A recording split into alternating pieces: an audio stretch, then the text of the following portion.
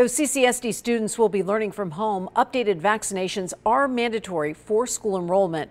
The CDC reports while families stayed home, they missed well visits and regular vaccinations plummeted across the U.S. when the pandemic hit.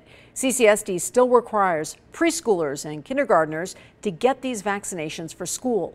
Chickenpox, hepatitis A and B, polio, DTaP, and MMR.